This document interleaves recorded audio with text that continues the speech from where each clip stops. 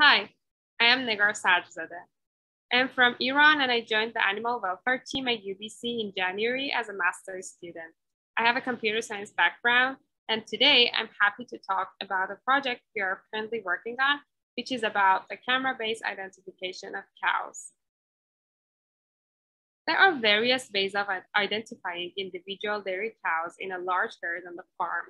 For example, we usually use visual labels like temporary or permanent markings on cows. RFIDs are also one of the most commonly used technologies for automatic individual identification, and they are compatible with most dairy equipment.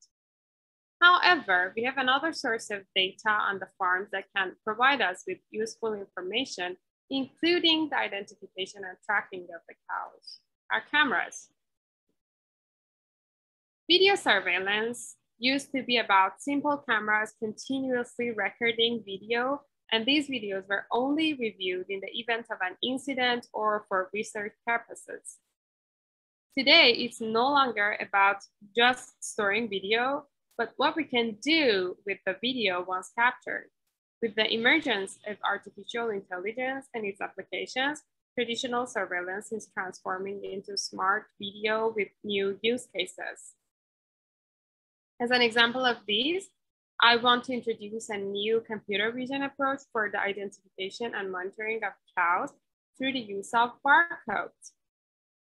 As you know, a barcode is a method of representing data in a visual, machine-readable form. In this approach, we attached a unique barcode to the collar of each cow and set up cameras to take videos in the targeted area.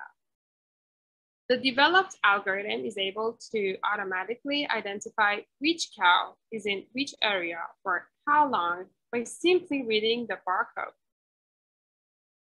There may be conditions where limitations exist for other methods. For example, it may not always be possible or cost efficient to use electronic devices to identify and track individuals everywhere on the farm.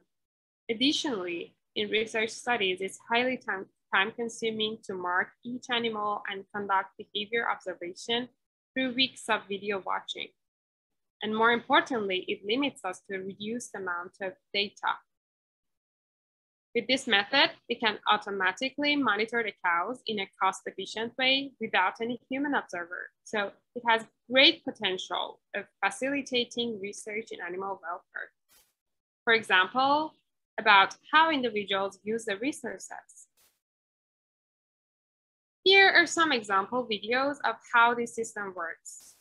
As you can see, we are currently validating this system for individuals' drinking behavior and brush use. We're very excited about this step towards using the computer vision for cow identification and look forward to seeing further progress in this path. Thank you so much.